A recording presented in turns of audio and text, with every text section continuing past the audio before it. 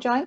But while we wait for the last people, I'll just make an introduction to today's program and a brief run through our agenda of today. So a big warm welcome to all of you.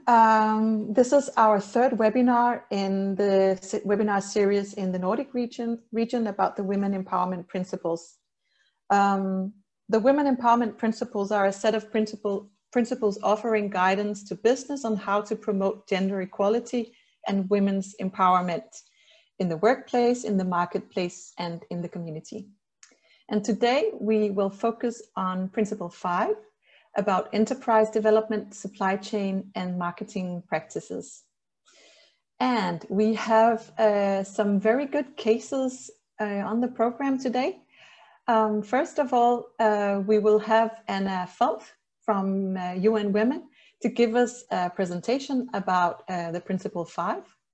And then we have two companies to give their insights on how Lego has been working with Principle 5 and Procter Gamble.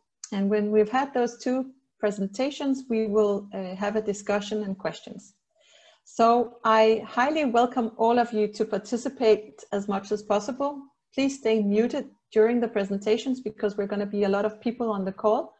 But we welcome you to raise your hand or to pose a question in the chat. And we would love if you raise a question in the chat or raise your hand. We would love that you unmute yourself and turn on the camera so that we can see each other, because it's not very nice to have an interaction with just a black screen. So it would be really nice if you would show your face and show who you are. And also if you are on a stable internet connection, have your picture on during some of the presentations, because then we can see who's joined the seminar. So I can see the number of participants are going up, but the time is also running. So I will say a big warm welcome to all of you. And then I'll give the word to Anna Falth from UN Women to give a presentation about Principle 5. So big warm welcome to all of you, and over to you, Anna. Thank you so much. I have a few slides that I wanted to show. So if you could allow me the screen share. Excited, I see familiar faces, and excited to have this conversation today. This is, I know I see Jamila from Procter Gamble with a big smile. We're always talking very passionately about this Principle 5. Okay, I'm just going to share at the same time. I hope it will work.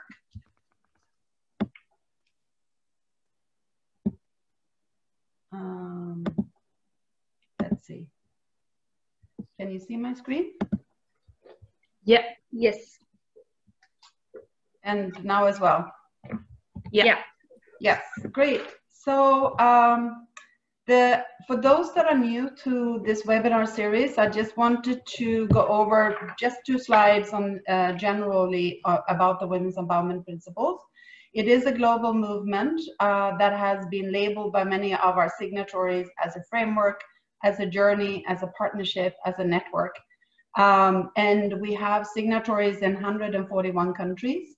And since this webinar is specifically today for the Nordic companies, I just wanted to put up the top 10 countries with the most signatories, to also give you a little bit of a challenge to put Denmark, Sweden, Finland, Denmark, Norway on this top 10 list. We do have most signatories in Brazil, Turkey, Japan, India, China, US, Argentina, Spain, Uruguay, and Chile are really on the rise. So I hope that also offers an opportunity for long supply chain that can actually bring in some of these companies in those countries into yours. Today, we are focusing on Principle 5, as I mentioned earlier. But there are 7 principles, and for those that are not yet familiar with them, we do focus on Principle 1. It's about the corporate leadership and really make sure that the CEO and the executive team is leading this work. It has really shown to really matter that the executive team is driving this versus one lone person within the company. It requires an action plan, a strategy on how to go about it, a team and resources to help move the work in the company. Principle 2, we covered last time in the last webinar, but 2, 3, and 4 are focusing on workplace issues, from treating all women and men equally at work through pay, through advancement, career advancement opportunities, through support with family responsibilities, and also to be safe. And what has been interesting during the last year is that what we used to talk about under Principle 2, flexible working arrangement, has actually slid into Principle 3 in the narrative that we hear from companies, that it has become an issue of well-being, of health and safety, to have the flexible working arrangements. So that is an interesting take on what changes we've seen over the past year. Principle 5, which I will go into a little bit more in detail, focuses on implementing enterprise development, supply chain and marketing practices that empower women. And as we heard in the introduction, we'll have 2 great companies that will show a little bit more in detail what they've been doing. Principle 6 is about engaging women and girls in local communities and to listen to them, to their needs, and products and services can be targeted specifically towards them to help them with their specific needs. And Principle 7 is also one of my favorites because this is about transparency and accountability. And in time for 8th of March, we're actually going to launch a few more indicators that we encourage companies to show where they stand vis-a-vis gender equality. So Principle 5 will have a few different action items. I've highlighted the key words. I'm not going to go through them in detail, but I hope we can share the slides afterwards. It's it's kind of engaging your stakeholders outside the workplace. So it is about business partners, contractors, suppliers, to make sure that they are part of the work that you're leading on gender equality and women's empowerment. And we do encourage all of our signatories to look at both in its supplier diversity programs, to look at buying both from women entrepreneurs and women-owned businesses, but also from other companies that have taken a strong lead on gender equality, so that it takes the full holistic approach towards the supply chain. It also, so while we, on the one hand, in this principle, look at those supply chain programs and engagement with other suppliers and companies that are driving gender equality or are women-led, because we know that women need extra support because of the systemic discrimination in the economy in terms of access to finance and capital and other resources. On the other hand, we also have, we are focusing on gender stereotypes in media, company materials, in advertising, and especially for large companies that we have today with us, this matters really.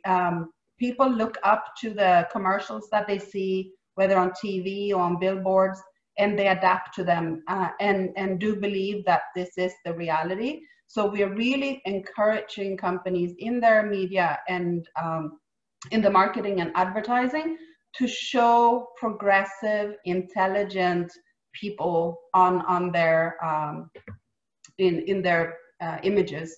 And this could, for example, instead of always having women doing the laundry, why not putting a man doing the laundry? When it comes to childcare, why do we always see women taking care of the children? So this is actually an opportunity for companies to show something that can lead to societal change and to change stereotypes and norms in society.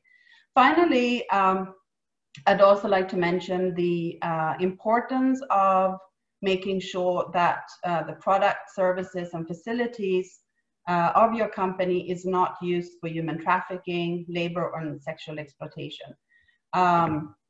And this is maybe for you and your company straightforward, but also looking into the supply chain to make sure that your suppliers don't engage in those activities. It's also, as I mentioned earlier, transparency is really important.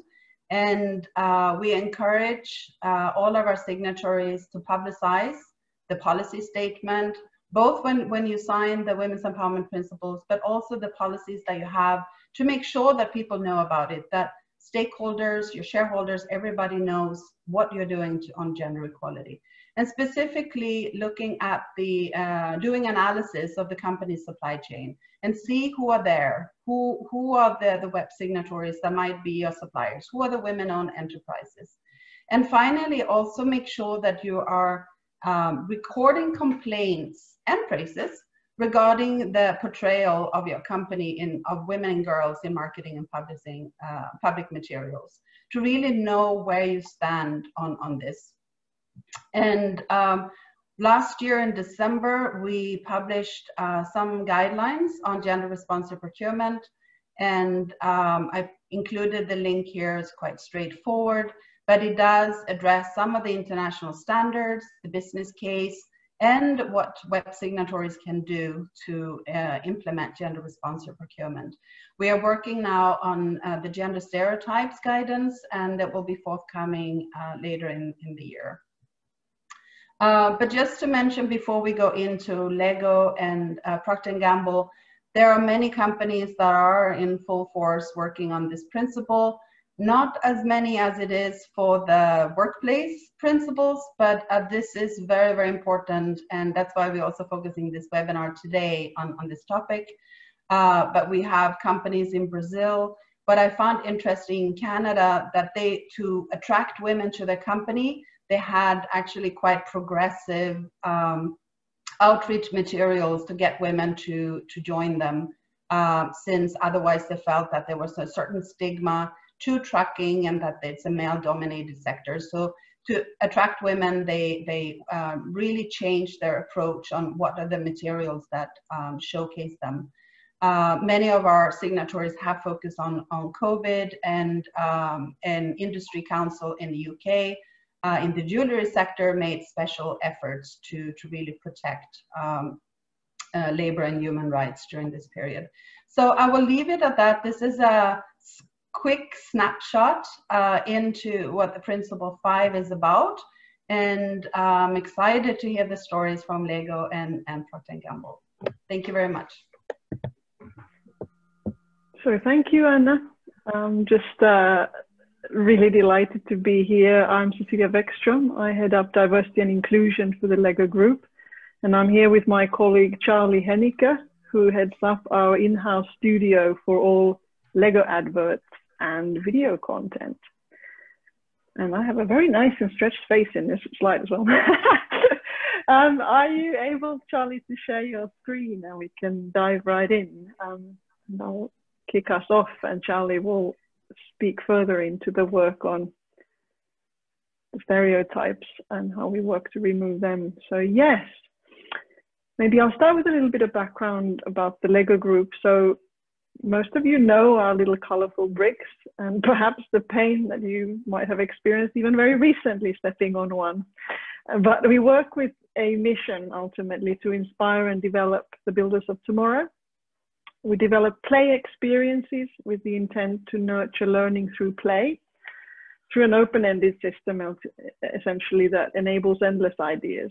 And we know that play develops essential 21st century skills such as emotional, cognitive, physical, social, and creative skills. And it's particularly the creative skills that are so important, because creativity is not only to come up with new and novel ideas and ways to act on the world, but it's critical in helping us all adapt to the world. And the world, as you know, is changing rapidly. And 65% of children who are in kindergarten today will have jobs that haven't been invented yet. So really giving them a heads up or a leg up when it comes to creativity is just critical. And if you move to the next slide, Charlie. We are still a family-owned company, so in Denmark. But as it happens, we have also become the largest toy company in the world now. And we are also ranked #1 most reputable brand in the world on corporate social responsibility. And also recently most loved brand in the world when looking at sentiment analysis on social media. And if you go to the next slide. We also have a close link with the UN organization. So we signed the UN Global Compact in 2003, and we've been part of it ever since. And we've partnered with UNICEF since 2015 and last year. So we are a new signatory, but we did sign the UN Women's Empowerment Principles, and we are currently crafting a deeper partnership with UN Women to work together on promoting gender equality and removing stereotypes from toys and play materials. And if we go to one step further, we have a strong focus on diversity and inclusion, not just the gender perspective, but how we work with representation, essentially in the broadest sense. So we look at it in terms of the visible and invisible dimensions of human uniqueness. And for us, diversity is a fact, but inclusion is a choice. And for us, progress on this agenda really starts with inclusion, which we see as a leadership behavior and the responsibility of everyone in the company. And inclusion in turn then enables progress on representation. And we do it because a more inclusive company is better placed to attract, retain, develop, and engage employees. And being such a company then means we can mirror the world in how we operate and be more relevant with our consumers, customers, and partners.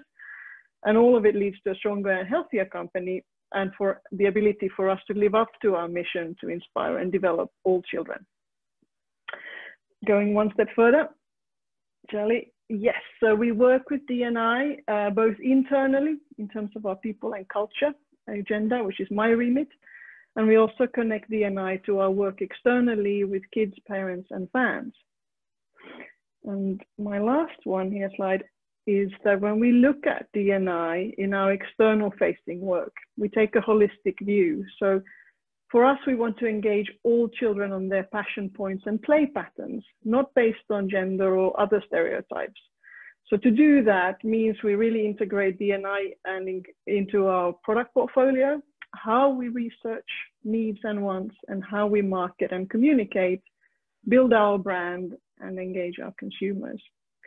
So with that in mind, I think it's just really cool that having given you this sort of maybe top line introduction, it's fantastic that we can hear from Charlie, who's actually involved in the day-to-day practicalities of what does it actually take to deliver such experiences. And he's going to share his journey about how to embed some of the practices that we now work with regularly to make sure that who we work with and how we create our content is really much more inclusive and representative of all. So over to you, Charlie. Thank you. Thanks very much, Cecilia. I think I'll kick off by showing a video that we both feed in the video teams. You always get to start with video, which does a much better job, I think, of summarizing that we have a really, really strong and established heritage, but where we need to face into the future is really exciting, and we're certainly not doing it alone. And that's what a lot of this presentation is about, because I'm going to talk to you about something that we have internally as a formal process with our supply chain partners in production called the Inclusivity Rider. And the observant among you will notice that comes directly, more or less, from Frances McDormand's Oscar appearance just a few years ago now, but now seems to be something that is embedded in a lot of Hollywood and entertainment and production companies. So it's something we also have in LEGO now and have been running with for a couple of years. So before I talk about the rider, I just want to summarize quickly what the LEGO agency does. It is one of the largest in-house communications agencies in Europe, at least, but probably one of the few in the world that specializes in communications to children. And we do that globally, which, as you can imagine, brings in all kinds of challenges around advertising guidelines, child protection and safeguarding. But also we feel we have a really key role to play in reflecting that global audience of children and what they can grow up to be. So the Lego agency is first and foremost the ideas shop. When we have a new product or a new franchise or a brand launch, it's Lego agency that will develop the communication concepts and ideas internally, working with stakeholders, freelancers, but by and large, lots of in-house creative minds. And we do actually have people sitting in the small town of Billund from all over the world. So that creative workforce is very diverse in itself. We're also responsible for packaging. So when you consider the product packaging plus the communication, that is a lot of opportunities to communicate to our audiences globally. And then we work for the specialist area that I operate in, we work with partners.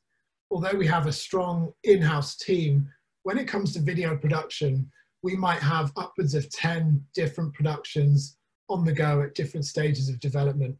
And all of them require something slightly different, specialisms that we just wouldn't invest in-house, which is quite common for in-house agencies.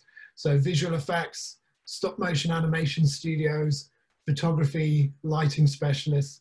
We go outside and we forge partnerships, mostly in Europe, with production companies and animation studios to execute the work.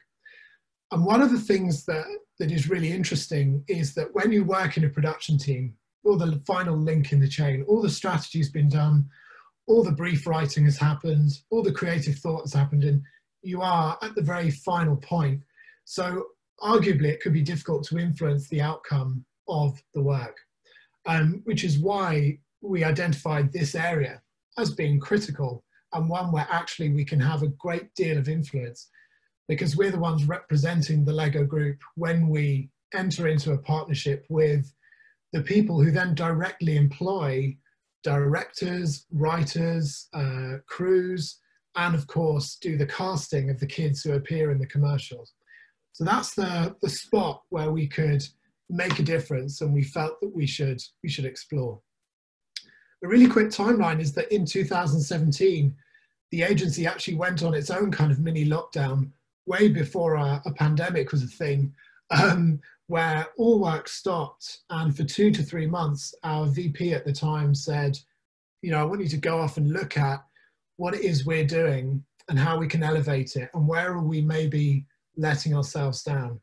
And what we had done was actually develop a formula for in-house productions, which was very successful and reaching audiences. But we approached a lot of productions in the same way. And a part of that was we worked with the same 2 production companies year in, year out for every single commercial, which had been going on in some cases for over 10 years. I'm really pleased to say that today in 2021, we are still working with those partners, but just in very, very different ways. So this wasn't a case of just ditching the people who had supported us for so long and finding new talent. It was actually finding new ways to work with them, as well as bringing in new partners.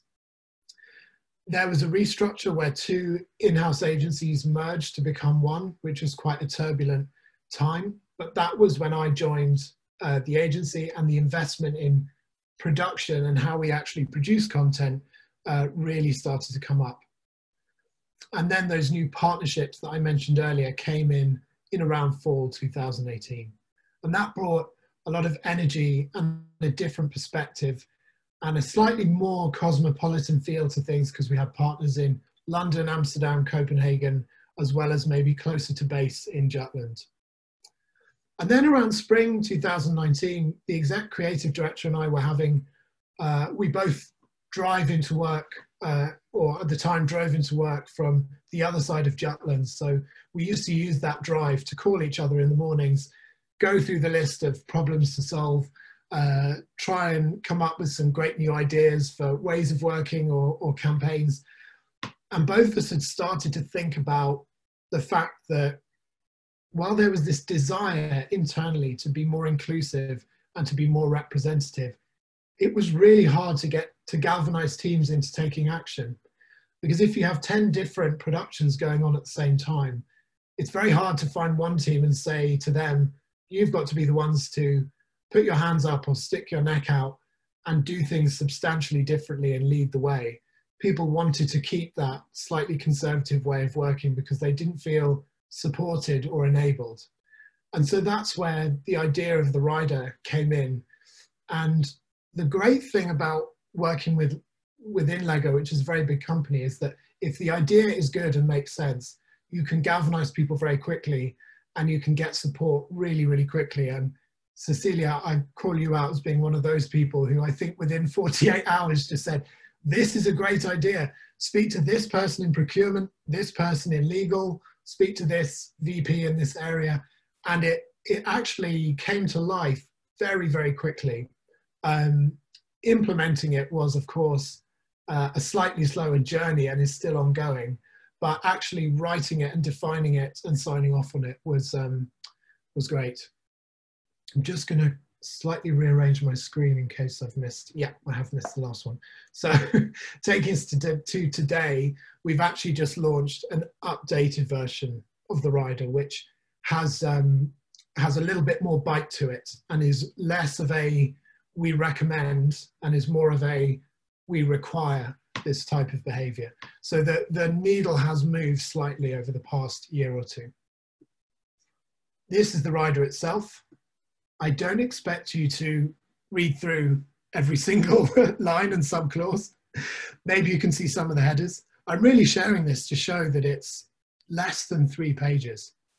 It does not need to be a lengthy, intimidating, overbearing contract that is only as good as the people who've read it, which is so often the way with contracts. We've deliberately gone for a simplified approach with terms that are relatable and understandable, but also not too restrictive and limiting. Because what we want to do with this rider, when we share it with our suppliers and partners, is to stimulate a conversation. And that's exactly what it's doing for us so far. Everybody who receives this has an opinion on it, and those range on a spectrum, and everybody wants to have a discussion about it. Especially as we now include this as one of our formal KPIs when assessing the partnership. So it doesn't take too much. And the highlights from this process, the things that have come out from implementing this rider, from the content of this rider, because as I said, I don't expect you to read it all here, is that quite simply acknowledges the problem. You know, it says we as a company see that opportunities, work exists, but the opportunities for those work are harder to access for some people, and we want to do something about it. So that's the first thing, is that it's a positioning piece. Secondly, it's very specified to production. So we actually tightly define those roles within production on and off camera, because too often the conversation is about one or the other. But of course, they're so closely interrelated. And you could come up with a really representative and inclusive cast, but if you don't have authentic authorship behind the camera, then it's not a successful communication, basically. And it makes the simple commercial link between casting and our audiences. We want to show our consumers and our audiences on screen, and that happens to be pretty much the whole world and all kids. So the sky's the limit when it comes to being inclusive. And we mandate casting with an emphasis on performance skills first. So actually somebody's background or what they look like or even their gender takes a backseat to can they carry the performance or acting requirements of the role. And recruitment off screen is done with a view to growing opportunities. And I'll come on to that a little bit later on, because what we always hear is that the search for talent is difficult, and I would like to challenge that. So where we are now is that we have it as a formal KPI. We've also learned what some of our partners have in terms of their own D&I plans and approaches. Sometimes those are incredible, and they're way better than anything we could come up with in our own production sphere, and they teach us all kinds of things. And sometimes they're part of a networked agency or company structure. So we have learned a lot simply by seeing what some of our partners have running as their own initiatives and codes and policies. We've set ourselves a 20% target for female directors. That is 20% of everything we make should be directed by a woman in 2021. And we have inspired other business teams. So there are other areas of the Lego group who have adopted this rider and reworded it and refashioned it and distributed it among their specialist suppliers as well. And the breakthroughs we've had is that searching for great female talent is actually quite easy once you know where to look, because a lot of our production companies said, oh, you know, it's really hard, there aren't very many female directors, or, you know, they're all so busy because everybody wants to send them the work. I think it was Cindy Gallup's keynote speech at one of the 3% movements, where she stood up and said, everybody keeps telling me it's really hard to recruit top tier female talent. Why aren't those recruiters at this conference? Why have they not gone to this market? Because in 3 days, they would collect some of the strongest CVs in the country and bring that value straight back to their business. And it's just one business trip and it's free research. Sites like Free the Bid and Free the Work have been enormously useful, because it's really helpful to just point people to those resources and say, there are actual whole international web platforms that do this for you and connect the work to the talent you're looking for. And also one of the smaller production companies in Copenhagen who responded to this with us saying, yeah, there aren't very many female commercial directors, but what we've noticed is that a lot of your ideas are documentary based, and we've looked at that sector in Denmark, and there's an unusually high rate of female directors. So we're going there and we're nurturing talent relationships there. And it's just thinking a little bit outside the box. Charlie, you have to be aware of the time. Yes. I have 3 more points, so I'll do those in 30 seconds. There's a general perception sometimes that female directors are more junior, less experienced, and they cost less. Absolutely not true. And also that the standard process of pitching for 3 directors, we often see there's 1 female and 2 male. But actually, if we just look at that process and put forward majority female directors, the chances are we're going to appoint a female. The chances are simply greater. And like I say, that talent is definitely there. And then actually some of the female-owned businesses we worked with pointed out that it's not just the director, there's a whole team of people who are influencing what happens on screen. Could we work with them to develop emerging talent, to put assistant directors onto a shoot, to observe and to learn and to get to know us as a client? And that is definitely something we can support. All right, apologies if I ran slightly over, but that is it. Thank you.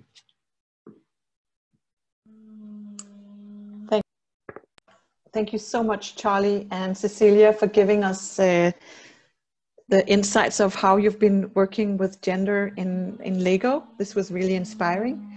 I will quickly give the word to Jamila Belabidi from Procter Gamble to give your insights from Procter Gamble. And please write all your questions in the chat and think of good questions for the discussion afterwards.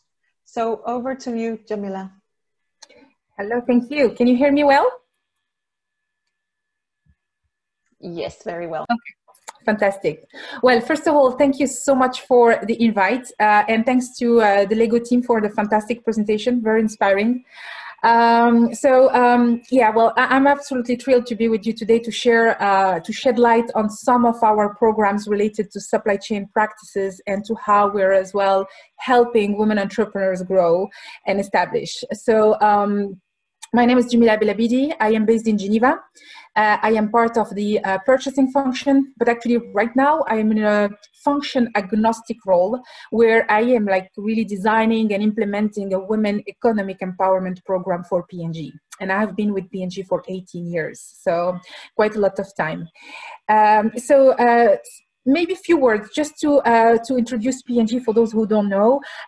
So Procter Gamble is one of the largest FMCG companies in the world and one of the largest advertiser in the world as well. So what the Lego team has shared earlier really resonates with us in P&G.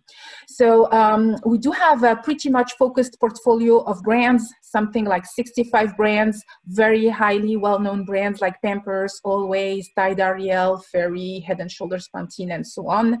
But what I also want you to know is that we are a very diverse company. We have more than 145 nationalities represented in our workforce, and we operate globally, where we sell our products in more than 180 countries and territories. Next slide, please. But today, we are obviously here to talk about women entrepreneurship and to talk about how their economic empowerment is a real fuel for social change and for economic growth for all. So let me tell you how it all started at P&G. So there were like probably few figures that really shocked us and that got us to really get our hands around this and get started with something, okay? And that one number, specifically one number, was the fact that only 1% of the total spend from both the private sector and the sector is allocated to women-owned companies, women-led companies, okay? Well, actually, those women-owned companies represent a third of the total SMEs group. And women are, relatively speaking, growing faster as a group of women entrepreneurs. So after digging into this, we clearly understood that also, the reason why they remain small, or at best case go to medium side, or at exceptional cases go to large size corporation, most of the time those reasons are unfair or just simply bad reasons. Okay, because most of the time those women entrepreneurs are facing many challenges just simply due to their gender profile. Okay, so that is on one end, so really unfair and bad reasons. On the other hand, we also understand, and you're not here to be convinced, because I guess that all of you who are with us today do understand the business case. But yeah, we also hear and understand that there is a very strong economic imperative in helping those women, those entrepreneurs establish and grow, okay? And for us as large corporation, there is a compelling business proposal if we were to do so. So it is a no-brainer for all to help, you know, with those women entrepreneurs. And what we also came to the realization is that procurement, or say sourcing, whichever you name it, right, is an important lever to advance that effort and to advance women economic empowerment as a whole. So we do need to crack it. It's not easy, but this is the right and the smart thing to do, okay? Either from the private sector perspective or from public sector perspective, okay? So, well, the good news is when we really started to think about that, we figured out, well, this is not really, really new for P&G, because in the US, we do have a very strong supply diversity program that has been established since the 70s.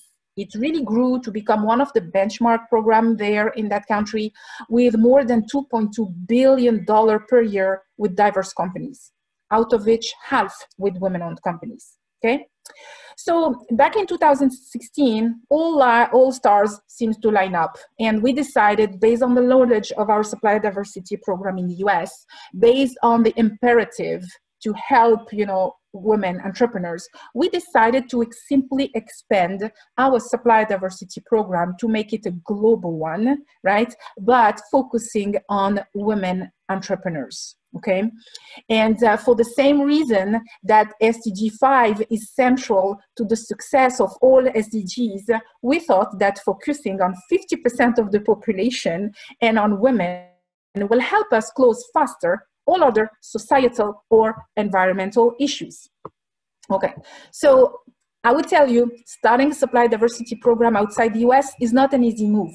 However, we heard from Anna earlier about the other WEPs and what they recommend. I tell you, having the right sponsorship, having the right mindset, and having a pinch of passion is really all what you need to get started and to get successful in setting up such a program. Next slide, please. Okay, so here we go. It was very clear for us that this was of strategic importance to support women entrepreneurs and making this a priority, okay? So after discussions with the external world, with some experts like Anna Falth's team, UN Women in general and other institutions, and strong with some of our learnings as we were, investigating, we've put together a vision, right, for this huge opportunity, okay? And our vision is basically leveraging all our assets in the company. We have a massive value chain where we interact and we're interdependent with many, many, many women entrepreneurs. So our responsibility, our vision is to make sure that they can thrive within our ecosystem, okay? And as a mission, what we agreed would be that we need to leverage the learnings. We need to build upon our very successful and legacy supplier diversity program and make this a global one, make this a holistic and integrated program to P&G, okay? So, but because it can go in all directions, really. Like, where do you start? There are women entrepreneurs everywhere. So we try to shape it in a way where we as P&G have the right to talk about or to invest or to intervene, like where we have a legitimate fit. So for sure, as you think about supply chain area, we clearly have a legitimate right, with more than 50,000 suppliers. So it's not even like an opportunity, is a responsibility to play there. The creative chain, as I shared with you, we're one of the largest advertiser in the world. So we definitely have a voice to really drive, to intervene in the representation and the economic empowerment of all women talents in that space. But we also want to tackle the innovation space. We strongly believe that in our space, the next billion-dollar brand will most likely come from a woman-led startup. So we also need to make sure that we are creating this favorable environment, inclusive environment for women-led startup, so that they are feeling, invited to the P&G ecosystem to share their ideas and help them grow their ideas and bring them to life. And finally, our sales chain, like be it through sub-distribution, how we disrupt the sub-distribution programs, or how we, leverage this whole growth around e-commerce and influencers and so on. How are we as well tackling all those women entrepreneurs in that field? So this is how we've sort of framed it to make sure that we can then intervene properly, and we can, of course, get all our resources flying accordingly against those. Next slide, please. Okay, so now how are we going to deliver against this mission? Okay, we know where we want to play, but then how are we going to tackle that? So actually, I will tell you, this strategy has been on for more than 4 years, and it has been true every time we were updating it. So first, it's really about education and training, and that first pillar is really more internally focused. And I will come back to that. Let me just top level explain what are the key pillars, and we will go one by one. So first, really about education training. Do not even underestimate that first step. It is foundational. The second is around building the infrastructure. We will be talking shortly, and you will see that, unfortunately, it is really not, I'm just thinking like, okay, I have not shared with you the right version, but anyway, that's okay, we'll continue. So the second pillar is really about building the infrastructure, because what you will see is that we are lacking so much infrastructure outside of the US specifically when we want to focus on diversity of suppliers, right? And we will cover that in more depth. And finally, we want to make sure we engage all our business partners. Okay, be it suppliers, be it women entrepreneurs, all of the ecosystem needs to be fully engaged. So it's engaging the internal world, it's building the systems, the foundation for people to interact, and it's engaging the external world. Okay, so now let's just deep dive in the first one, like training and education. I would tell you, this is a key one. I know we are I don't have much time, but training and inspiring, most importantly, your buyers is critical, okay? You need to get them on with you, but you cannot just force it. Second, you need to make it easy for them to track, report progress. So for example, what we've been very busy doing is automating internally tools and systems for them to get visibility of their spend with diverse suppliers and women-owned companies in a click of a button.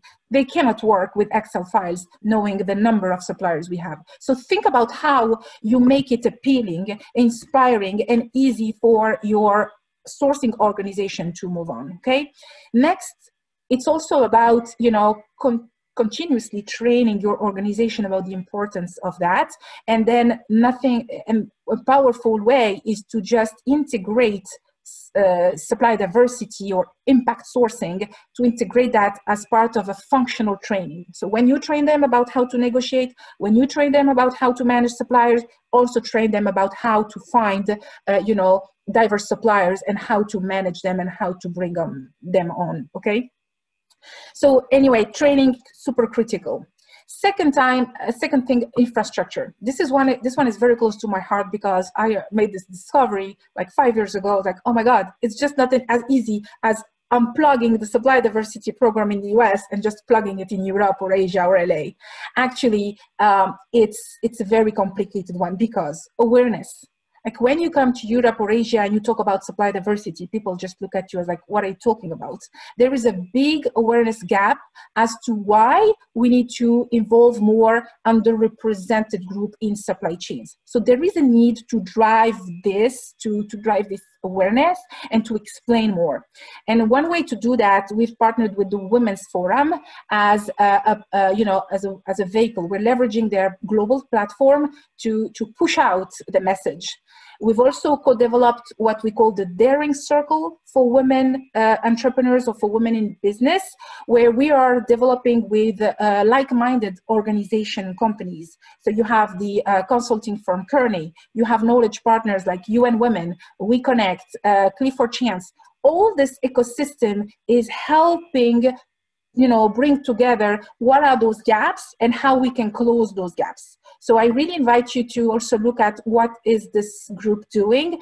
So it's through the Women's Forum. We're also trying to influence policies, because what you will know in Europe is those anti-discrimination laws in place are here firsthand to protect those underrepresented groups.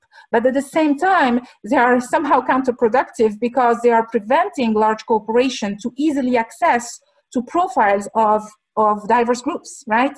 And it's very, very sensitive where you can ask or where you can't ask the profile of companies and how you manage the data and so on. So we're also trying through G7 recommendations, for example, trying to influence those policies and make them, let's say, more favorable for the work that we're trying to achieve, okay? And finally, as we think of the definition itself, you know, in the US, the diverse group definition is around ownership, 51% women-managed controlled. And I really love what Anna said when we started this webinar, where it's really like we need to think about it holistically. And for 4 years, we've been trying to push out a different definition out there. We're really looking in P&G at really keeping the end in mind. If the end in mind is to economically empower women, then not all women entrepreneurs are 51% women-managed control. And the way we frame it is we want to support women-owned, 51% women-managed control. We want to support women-led, like all those companies that are trusting women to take the decisions, either be it as a CEO or as equal board representation. Those are as well companies we want to support. And finally, we know that our largest supplier will probably never be women-owned or women-led.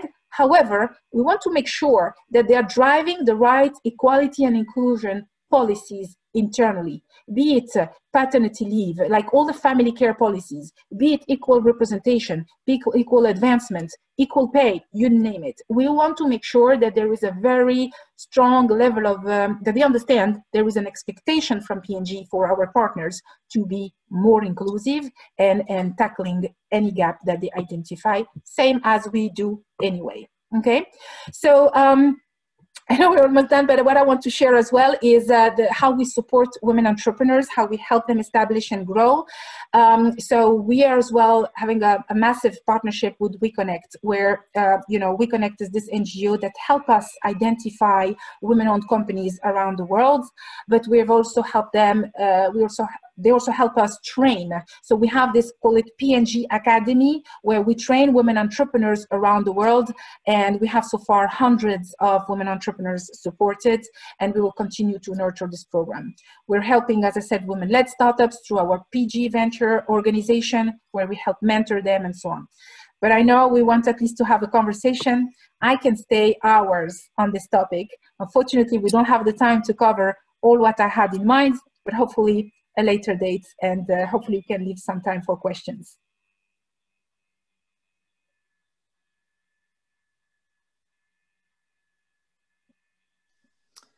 Thank you so much, Jamila, for this great presentation from Procter Gamble. Now is the time for the discussion, and time is running. I have noted down at least 2 questions in the chat. One from Shireen Nasrib, that is asking, how do you develop women talent in developing countries?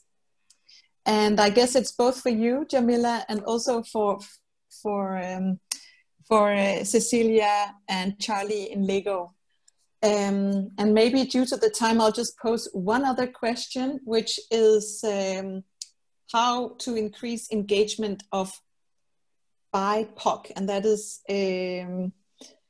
Black, Indigenous people of color. So if I start with these 2 questions, I guess we can have one more question if one wants to raise their hand or put one in the chat, then we'll quickly go to that. But I don't know who will answer the questions first, if it's you, Jamila. Shall we divide and conquer? Jamila, take the question about talent in developing countries, because I would say P&G is probably further on that journey than we are, and Charlie can offer up a view on the BIPOC engagement piece based on our experience. Let's do that. So I'll give it to you, Jamila. Yes, sure. Well, there are many responses to your question. First of all, I think we need to go to probably the roots, right? And make sure that first we're as well focusing on girls, right? And as part of our gender equality strategy, there is a very strong focus on keeping girls in school, first of all. Okay, making sure that we're not losing them as they grow, and especially through their period. So there is a huge focus from P&G on making sure that this is true, and we're also partnering with a lot of university to help, to enable, to advertise. We are supporting universities, especially to drive women to be more interested in STEM type of curriculums. That's the other thing. And of course, once they are recruited, once they are in-house, there are many programs to help them be themselves and help them grow, like be it mentorship, be it affinity groups, like women networks, right, that are helping make them comfortable and guide them to develop their career within the company. So a very quick answer, because I know we don't have time, but there are many, many ways to do that, and we can talk offline anytime. Thank you. So I'll pick up the question about the BIPOC group. That is something we hear quite a lot independently. Also, when it comes to recruitment, for example, we know that really strong production talent within this group is not always found on the channels that we recruit on. So that's a challenge in terms of actually making the content. But when it comes to the commercials itself, we've recently set up an internal D&I advisory board composed of people from these backgrounds and others who between them receive all of the work that we produced at draft stage, and they give us input, feedback, comments based on their own lived experience and needing to be reached. And for example, if they have children, understanding how their children will be communicated to. And we have actually so far already this year made at least one quite substantial intervention. We were doing something we thought was fine or was good, but actually there were challenges to it and it could have been a lot more effective. And this board actually intervened and we revisited the production. So we're seeing that it's actually driving change already, even though it was only established right at the start of this year. And we'll extend that to external bodies as well, because there's always that thing that people who work for the brand are sometimes seeing things slightly differently to people who sit outside.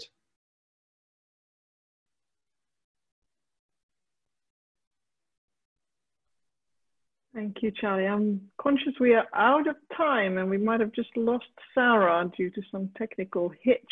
So I feel slightly uncomfortable. I'm here. Oh, there you are. Sorry. Okay, there's one more question, and I don't know if I can pose it to you, Anna. It's about certification schemes and how we work with that. Would you give a brief answer to that if you're still here, Anna? Yes, I'm here. Thank you very much. Can you hear me? Yes. Yeah. Do you want me to read the question, or have you got it? Yes, I saw the question. It was in relation to EDGE and other certification schemes. So I think this question might have been triggered when I talked about the indicators that we are launching next week for the 8th of March, to ask companies to be more transparent about what they do on different outcome indicators, and how that leads to gender equality. That said, we have been working on these indicators for some time. We have conducted a community of practice around corporate reporting, and EDGE and Bloomberg, Equileap, and many others that have indices and certification schemes have been collaborating with us to come to this point. And we are seeking solutions because there are lots of certifications, and I think it was 1.5 years ago when we heard new certification schemes every month, maybe because we were also in that space, but there's a lot of effort to hold companies to account. And the reason is also because there is this increased demand from consumer to see what companies are buying from in terms of the brands and the products they're buying. Who are they buying from? The talent are more critical to kind of know where they're working. I think the generations have changed, and the new generations are really looking to align their values with the company they work for. Investors are getting really excited about this and see gender equality companies that take gender equality seriously as a safer investment. So there's a lot of pressure, I think, on companies, and with this has also come this demand for certification. At this point, from our side, from the Women's Empowerment Principles, we rely on the companies that the data they provide us is accurate. I think in the future we will add some more auditing function to that. But at this point, we know that if company puts something out that is incorrect, they will hear from their stakeholders. So we think that what they give us is right. But I do encourage all of the existing certification and indices to continue this work, because only with that we'll get to more transparency and accountability to gender equality and women's empowerment. Thank you so much, Anna. I will quickly move to a close and say thank you to Cecilia and Charlie and Jamila for your presentations from Lego and Procter Gamble. Also say thank you to Anna and UN Women for this partnership in the series of our Women Empowerment Principles. We have one other seminar to come. It's on the 7th of April at 3 o'clock Central European time. So please stay tuned, and I hope that many of you will join us again to hear about the Principle 7. I would also, because now, Anna, you mentioned the investors. We, on the 8th of March, we are celebrating the International Women's Day, and we're doing that with NASDAQ in stock exchanges all over the world, and we're doing it in Copenhagen as well. So please register and join. It's going to be online due to COVID, but we will put focus on the barriers for women to get to leadership positions, and also in boards of companies. And we want to make a discussion and highlight that we need more women in leadership positions. We need more women entrepreneurs. We need more managing directors that are women, and also more women in boards of companies. And especially Denmark is lagging behind in this area. So this is really a very important issue. Then I also want to share, to showcase another event which Global Compact is also having. It's called Target Gender Equality Live, and it's on the 16th of March. And it's also an open seminar. It's a full day, so look at our website and register. That would be great. And Anna, you just corrected me that more than 100 stock exchanges are ringing the bell for gender equality. So it's really very, very impressive that we have 100 stock exchanges all over the world. Yeah, it's increasing every day. So the new figure of today is actually 101. Fantastic. Yeah. So that will be the last from us. Thank you to UN Women, and we will hope to see many of you again on the 7th of April. Thank you for joining us, and have a nice day. I hope you will join us as well on the 8th of March and the 16th of March and then in April. So stay tuned and keep the discussions and keep up the good work. Thank you so much. Thank you. Thank you.